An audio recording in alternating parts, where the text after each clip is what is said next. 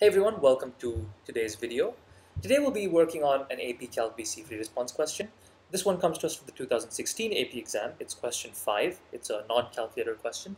So this is what we'll be working on today. So a couple of housekeeping things. So if you want to know where I get these questions from, there's a link to them in the description so you can find this question and many more. So you can check those out at your leisure.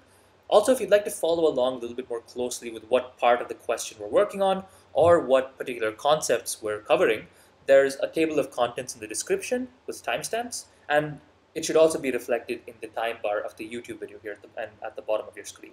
So if you'd like to follow along with us that way, please do so. And yeah, if you like what you see, please do subscribe. And if you'd like to see more videos like this, drop me a comment. Let me know what your thoughts are. All right. With that, let's get solving this question. All right, so let's see what we've got here. So we've got this funnel here. Right? We've got it's 10 inches tall, and it has circular cross sections. And more importantly, though, we're told that the radius as a function of height is given by this equation here. So r of h is modeled by that. Okay, and of course, the units of r and h are in inches. Okay? First thing we're being asked to find the average value for the radius of this funnel here. Okay, so we're looking for average value, and that, of course, is just given to us by the following formula. So average radius is basically going to be the integral from a to b of r of h over b minus a, where b minus a are just our two endpoints for whatever interval we're interested in finding this average value over. Okay, we're interested in finding the average value for the radius across the entire height of the funnel, the entire length of it. So we're interested in looking at this interval from 0 to 10. Okay, so what we're going to have is the following. We're going to have, come down here, we're going to have the integral from 0 to 10 of r of h, which is this function here, 1 over 20, 3 plus h squared, dh, over 10 minus 0, which is just going to be 10. Wonderful. Now, before I actually evaluate this integral, I want to do a couple of simplifying steps just to make everything look a little nicer. Firstly, I want to bring this 1 over 20 up to the front of my integral, and then I want to turn this dividing by 10 here, I want to turn that into multiplying by 1 over 10, right? Instead of dividing by 10, just to make this look a little bit nicer, so I don't have any hitches with my integration moving forward. Right? So if we do that, I will get 1 over 10 times 1 over 20 times the integral from 0 to 10 of 3 plus h squared dh. And now we can just go ahead and integrate that. Right? So firstly, though, these two things would be 1 over 200. Just multiplying the fractions there, and then we would we just have to integrate that guy there. Okay? So we would have 3h using an inverse power rule, remember, plus h cubed over 3. Right? Add 1 to the exponent, divide by what you got there. Okay, and we're evaluating this from 0 to 10. Okay, so if we do this, what this will eventually come out to is just going to be 1 over 200 times, plugging in 10, we will get 30, 3 times 10, plus 10 cubed is going to be 1,000. Right? So we have 1,000, because 10 cubed is 1,000, divided by 3, minus what we get when we plug in 0. When we plug in 0 here, both these things are just going to go to 0, right? Because 3 times 0 plus 0 cubed over 3 is just 0. So we just subtract 0, and that's basically what we got. Right? Awesome. And now we can just tidy this up a little bit more, and I think we'll have our final answer. So 30 is the same thing as 90 over 3, right? So this entire thing would just be 90 over 3 plus 1,000 over 3, which is just 1,090 over 3. Yeah. And then we multiplied by 1 over 200. So what we're going to be left with is 1,090 over 600. And that cancel out, so we're just left with 109 over 60. And that would be our final answer. And of course, this would have units of inches. That's the first part there. Sweet. So now let's see what part B has to say. So part B is asking us to find the volume of that funnel. It's asking us to find the volume of that funnel. So looking at this shape up here that we have, looks a little daunting, right? Because this funnel here doesn't really conform to any of the traditional shapes we know to find the volume for. Like it's not really a cone, not really a cylinder, so it looks a little bit tedious to deal with. However, notice that since we're told that these are circular cross sections, right, we can use something called volume by revolutions, which is centered on this whole idea of having a circular cross section, right? So basically, if we know what this radius is as a function of height, we are basically going to revolve it around the central axis here and use that to find the volume, right? And to do that, we basically need to apply this formula here. Okay? So to do that, we need to apply the formula here. But to recap, we're doing volume by revolutions. And that is given to us by this very nice formula here, which is pi times the integral from a to b that we're interested in of r of h squared dh. Now, normally, setting this up would be a little bit more complicated normally, given a regular Cartesian problem. However, here we're already told very conveniently what r of h is, so we can just go ahead and plug that in, and we'll have our answer. And of course, we know that r of h is equal to 1 over 20 3 plus h squared. That was just from above. I didn't want to have to keep scrolling back up. Right? So that's basically what our formula is. So let's go ahead and do this now. So the interval is going to be from 0 to 10. So we'll have pi times the interval 0 to 10 of this entire quantity squared. So we'll have 1 over 20th, 1 over 20 times 3 plus h squared. This entire thing squared, dh, and we just need to go ahead and integrate that. Okay. So first thing we want to do, let's actually go ahead and distribute this squared term to everything, this squared thing term to everything. So what we'll have is we'll have this first part stays the same, but we'll have the integral.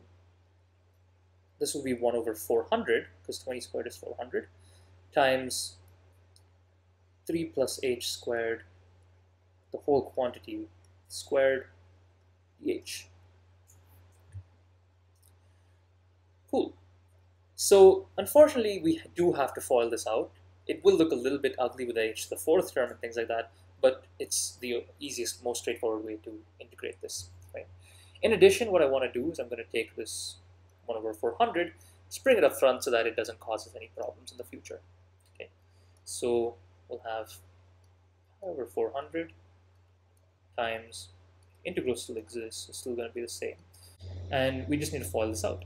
So to FOIL this out, we'll need to apply this identity here, which is a plus b squared is equal to a squared plus 2ab plus b squared. If you remember, this just saves you the trouble of having to actually go through and multiply everything, do the entire foiling process. It just saves you some time there. So we'll have 9, which is 3 squared, plus 2 times 3 times h squared, which is going to be 6h squared, times h squared squared, which is going to be h to the 4th dh. Okay. Cool. And now we just evaluate this. We just integrate this and evaluate. Once again, we're using a reverse power rule, so that does not change. So we'll have over 400. This would now be 9h plus, and this would now be 6h cubed over 3, which is going to be 2h cubed, right? With plus h to the 5th over 5 We're evaluating this guy from 0 to 10. Okay, so let's plug stuff in. So first thing we're going to get is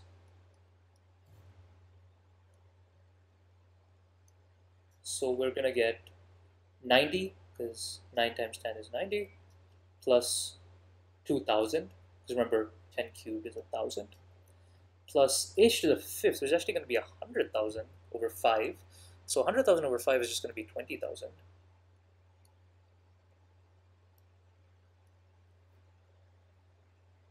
Yeah. And that's basically it, right? So, and then of course we could subtract 0 again, because when you plug in 0, all of these terms just go to 0, so we'd subtract that again, and we go from there, right? So let's add all these together. So 20,000 plus 2,000 plus 90 is going to be 22,090. So this is just going to be, yeah. And the answer is just going to be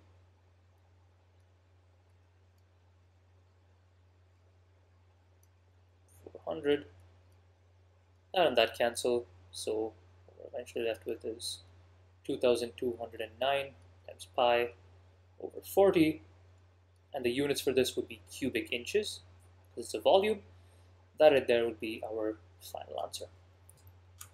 And that's part B. Sweet. So that's 2 down, just 1 more to go. And there we have it, that's part C.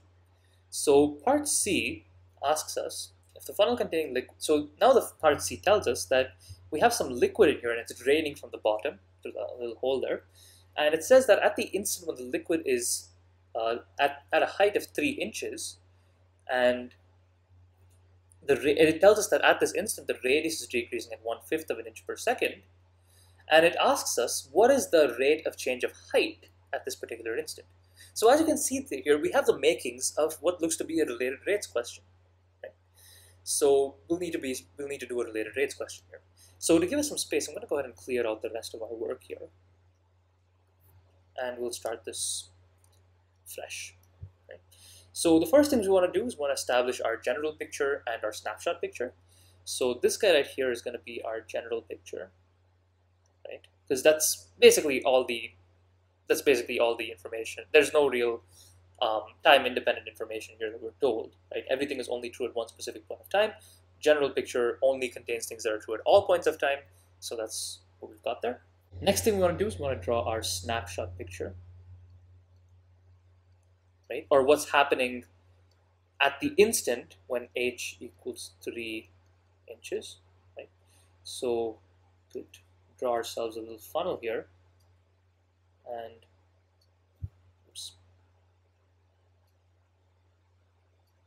what you kind of see is that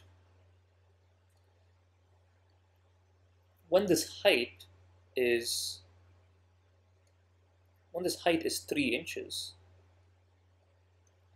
this radius, we don't really know what the radius is at that point, but we do know that at this particular instant, dr dt is going to be negative 1/5 inches per second. So why is that negative? Well, that's because it's very specifically mentioned in the problem that it's decreasing, right? So that's why we give it a negative sign. Okay, so that's basically our pictures, and of course we know that we can state our goal real quick, right? So we know that our goal. So we want to find dh dt. Right? We want to find how fast this height is changing with respect to time at this particular instant. And we want to find this, of course, at this instant when h is equal to 3. So the next thing we want to do is we want to set up our equation. Right? So usually when we do a related rates question, we look at volume. Right? Usually when we do this kind of a related rates question, we usually use a volume for our equation to relate R and H. However, very nicely, we already know how R and H are related with each other. Right? So we don't even need to bring in a volume here because we already know how R and H are related.